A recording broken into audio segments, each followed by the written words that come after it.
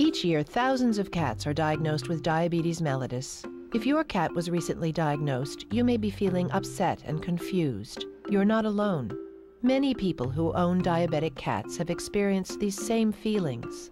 These programs are designed to help you understand diabetes and how it will affect you and your cat. Well, Zach, good-sized male cat, all of a sudden he started losing weight. And I thought, oh great, diet cat food's finally starting to kick in. But, you know, it just got to the point where he was losing more and more weight, where we were looking at him and thinking, this is just not normal. His name is Wiggers. I noticed that he had become very thin. He was this like incredibly shrinking cat. Just week by week, he seemed to get thinner and thinner and thinner. She started, something was going on, and I knew something wasn't right, and then she had this one night where she couldn't, her hind legs weren't moving. When I started to notice that he had lost a great deal of weight, he wasn't looking good, his fur seemed odd, and he was drinking a lot of water. She started drinking a little more, which was very unusual for her. She was pretty much just camping out by the water bowl. I was worried, mainly just because she's never had any medical problems at all. She's just always been a healthy cat. So what brings Fitzy in to see us today? Well, she's been drinking a little bit more than normal, and the litter box has been a little wetter than normal. How's Fitzy's appetite been? Appetite seems to be good, maybe eating a little bit more than normal, Okay. but she looks to me like she might have lost a little bit of weight. Oh, really? Okay. Well, Fitzy, let's take a look at you. Well, one of the things that I'm concerned about with Fitzy's increased thirst, or increased urination, the wetter litter box, maybe even an increased appetite, and a little bit of weight loss. I'm concerned that Fitzy might have diabetes. How could she get diabetes? Well, we don't know why cats get diabetes in most instances. We do know that cats that are overweight are at increased risk. Diabetes is a hormonal problem. You know, normally when cats eat their food, food is digested and absorbed from the intestines into the bloodstream.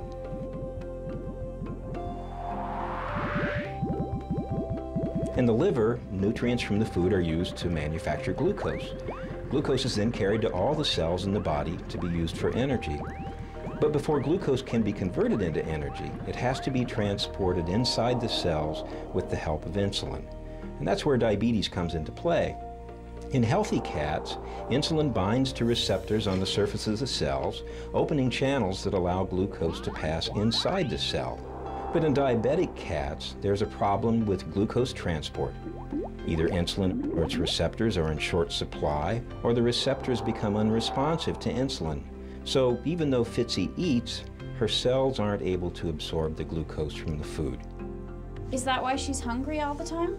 Yes, even though she's eating a lot, her cells are starved for energy. But no matter how much she eats, without insulin, she just can't absorb enough glucose. Instead, her body has resorted to burning fat and muscle, causing all that weight loss you noticed. And why is she drinking more and urinating more? Well, this glucose is in her bloodstream and it's at high levels.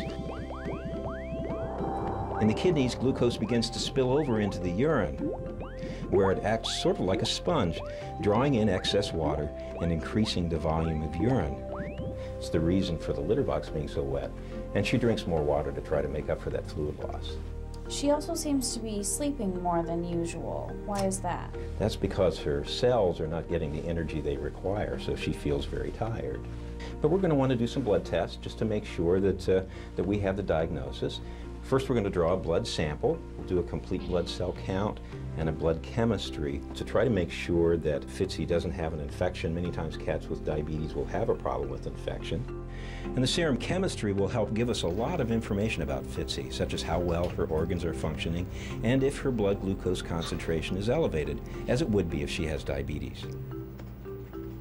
Now, some cats, when they come into the clinic, just as Fitzy, and I could tell by her increased heart rate, is pretty excited. And cats then that are excited, their blood sugar levels can shoot really high for a short period of time. So to try to make sure that if we find a high sugar that it's not just due to stress, we're also going to do a test called the serum fructosamine test. That gives us a little bit better idea as to what Fitzy's sugar has been like in the past, and that'll let us know whether or not the sugar is high because of diabetes or stress. We'll also want to check a urine sample. First, we'll look for glucose in her urine, but we also want to make sure she doesn't have a urinary tract infection. Many cats with diabetes can have problems with a urinary tract infection, so we'll be doing a bacterial culture. We're also going to do something called a sensitivity test, so that if we find bacteria, we'll know which antibiotics would be best to treat the infection. All right, now depending on the results that we get from these preliminary tests, there may be some other things that we'll want to look at just to make sure we know the full extent of what's happening with Fitzy before we start a treatment plan. So we'll get these test results back. It may take a few days for that to happen. And as soon as we get them back, I'll give you a call. Great. Great, thank you. Thank you. He had lost about 25% of his body weight by the time I got him into the vet, and you know, they rushed the blood work, and the next day they told me he had diabetes. I thought the diagnosis was going to be that he had cancer, that he had some terminal disease, and I was preparing myself for that kind of result because he had lost so much weight. And then that's when they told me that he was diabetic, which was actually a relief because I knew that he could, that's a disease he could live with. I was completely bewildered and also very upset because I wasn't sure how much it paralleled human diabetes, who would know, and what this would mean for longevity and what it would mean on our part to care for him. All right, we have Fitzy's test results back, and they do confirm that she has diabetes mellitus. Now, is this a serious problem? Well, it's a serious problem, but the good news is it's very treatable. Two basic ways that we treat diabetic cats. One is with pills called oral hypoglycemics. The second is with insulin injections. Now, the pills stimulate insulin release from the pancreas, and the insulin injections actually just provide an external source of insulin. A lot of people think that giving pills to cats would be the best way to treat. They sort of don't like the idea of injections. But in fact, many cats don't respond to pills, and many cats don't like to be given pills either. Well, when I first heard about it and the vet told me that I would have to give him daily injections, I was a little intimidated. I mean, I'm not a big medical person, and the thought of having to give him shots was scary. It was a little scary. And the concern I had was how to give him insulin, because obviously, who does this? And it always makes you squeamish because I just felt I would be hurting him. 2 days of doing it, and I was fine. I'd like to see Fitzy on insulin injections immediately because she's lost so much weight, and I'm concerned that she could develop a condition called ketoacidosis. What's that? Ketoacidosis is a potentially serious complication. Normally, the main source of fuel in the body is glucose. In diabetes, the body can become so deprived of glucose that it turns to fat stores for fuel. Fatty acids are broken down into ketones for use as an alternative source of energy. But if too many ketones accumulate in the bloodstream, they alter the pH and chemistry of the blood, leading to poor appetite, vomiting, dehydration. Left untreated, ketoacidosis can rapidly progress to deadly complications. Getting Fitzy's diabetes under control as soon as possible will minimize her risk of developing ketoacidosis, as well as other potential complications of uncontrolled diabetes. In fact, the majority of diabetic cats do end up on insulin therapy. I had a relative who developed diabetes and lost his eyesight. Is this something that I need to worry about with Fitzy? Because I'm not sure if I really want to put her through all this. That's a really very, very good question. The good news is that many of the complications, the serious complications that human diabetics can experience, such as vision problems and kidney problems and circulatory disturbances, we really don't see in cats. So the chances are very, very good that if you decide to treat Fitzy, that she's going to have a really good quality life. Good. I think I've definitely gotten closer with her and have really sort of tuned in on what her normal behaviors are. He's been this way for 3 years and continues to you know, I guess he's a strong little fella because this hasn't taken him down. He sees the needle. You know, he sees the syringe and he doesn't run away. I mean, if I got out the cat carrier, he'd see that and he'd be under the bed, you know. So, I mean, he sees it and knows what it is, and it doesn't scare him, doesn't bother him at all. And oddly enough, she knows where the needles are. And when I feed her in the morning, she won't really leave the kitchen until we've done the insulin. And as soon as we started the insulin, she stopped drinking as much. She was much more active, just really seemed to feel better. He rebounded so remarkably that one would not know that he had the disease. I mean, he really is living with the disease and living well.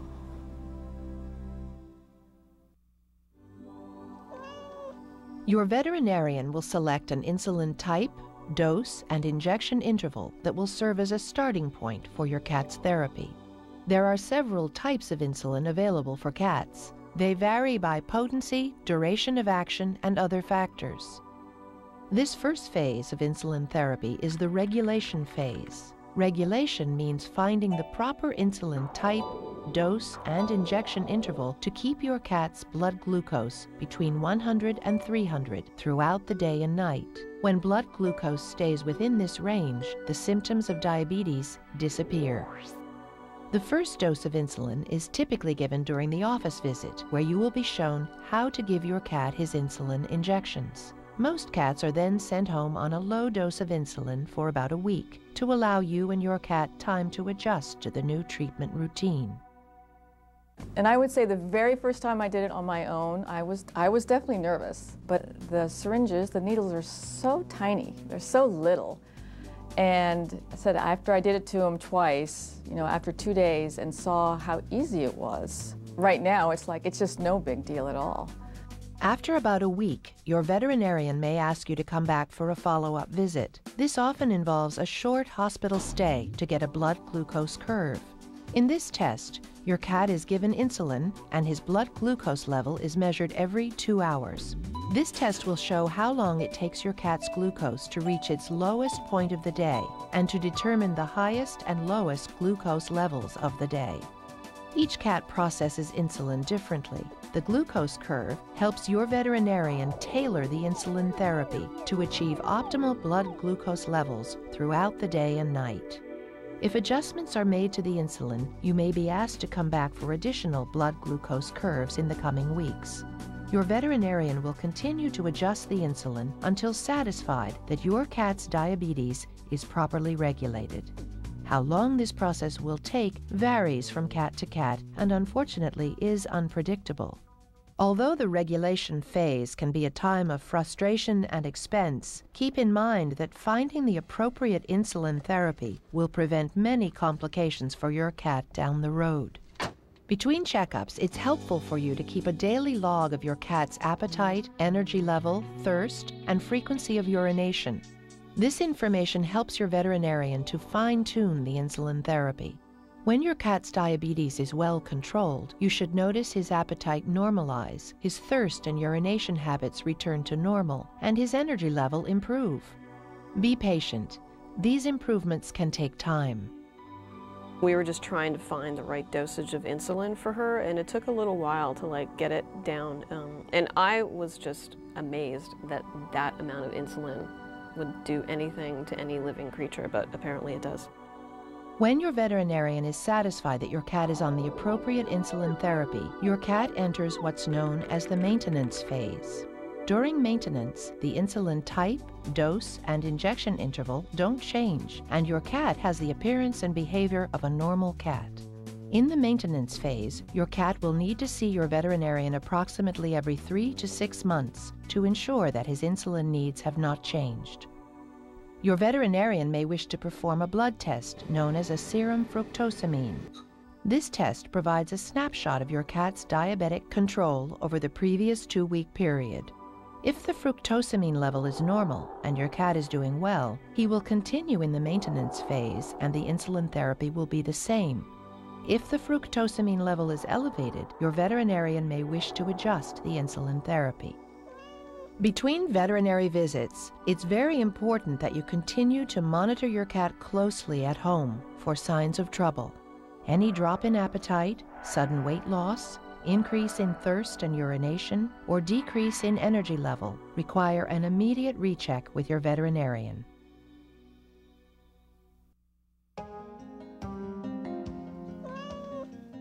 Keep your cat's insulin in the refrigerator. Sometimes insulin settles along the bottom of the bottle, forming a layer of white crystals. These crystals must be resuspended before drawing up the insulin dose. Roll the bottle back and forth between the palms of your hands until all the crystals disappear. Never shake the bottle, however, as this may create foam, making it hard to draw up an accurate dose. Disinfect the top of the bottle with alcohol using a cotton ball. Allow the alcohol to air dry while you remove the protective caps from the needle. To maintain sterility, do not allow anything to come into contact with the needle before giving the injection. Invert the bottle and insert the needle into the rubber top. Pull back the plunger and draw the desired amount of insulin into the syringe. If you withdraw too much, simply inject some of the insulin back into the bottle. Avoid air bubbles in the barrel of the syringe. Even small bubbles will affect the accuracy of your dosage. If you see any bubbles, gently tap the side of the syringe to drive them to the top and inject them back into the bottle. Confirm that you have the proper amount of insulin in the syringe. Remember, insulin is extremely potent, so you must give the exact amount of insulin prescribed to your cat.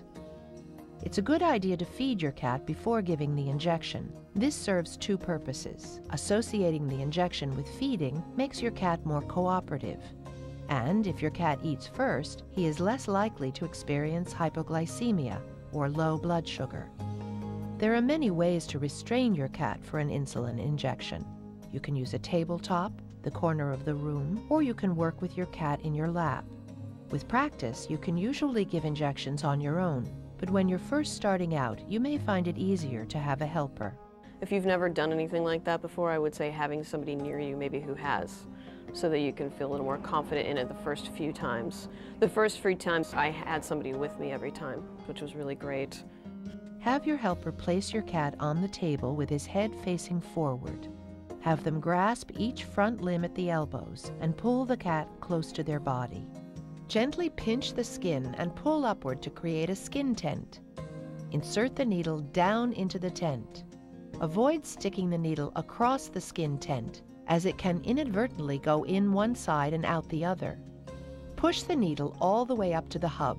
This will get the insulin into the pocket just beneath the skin, where it will be absorbed properly. Pull back on the plunger and look for blood in the syringe. Blood indicates that a blood vessel has been penetrated. This is not serious. Withdraw the needle and try again in another location.